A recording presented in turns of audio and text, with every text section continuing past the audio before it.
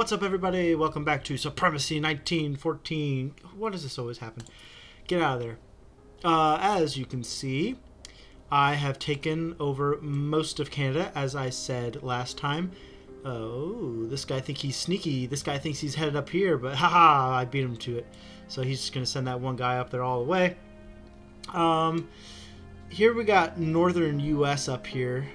They've been standing here since southern Canada was here, so I guess they're just going to stay there until I attack northern USA. And look who came back. Southern USA came back. So they're now there. They're still up here. Admiral what's-his-face. The big three, Lithuania, Caucasus, and Arabia, are still the big coalition. New coalition came, which is the Sovereign, which is Spain and East Libya. So that's the new one. East Libya reached out to me asking if partner. I don't think it's very beneficial to either one of us, seeing as how far away we are. I wouldn't really be helping them.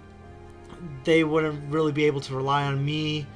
I think their best bet is to team up with Romania and then have these three partner against the big three here. Some changes happening up here. Not really changes, but updates. Caucasus is taken up here. They're taking more into Sweden. Soon all this is probably going to be taken. I fear for Greenland, because I really want to be teams with Greenland, seeing as how close we are. I feel like we should. I mean, the best thing they can do is probably come down to here, and they might be thinking that they need to come against us. I really hope they're not thinking that. I can't really see as to what they have here. I think they're very independent. I mean, they have oil, not a lot of it. They have fish, grain, wood. They have all the stuff. They don't have coal. It's the only thing they don't have. Meanwhile, I'm over here, have most of Canada. A couple more provinces. Got two here, probably two there, very little there, one down here. It's going to be a walk in the park here. All I have to do is just go in. I need to send these guys down is what my next move is. Just sending making okay, just making sure that I'm still producing cavalry. So I stopped making cars because, as you can see, my oil's low, but since I have so much fish and grain, I'm making cavalry because I think they're about the same. Maybe they're more attack, they're more defense, I don't know. You guys can let me know in the comments. You guys are smart. What is this? Front reports. Building constructed. All right.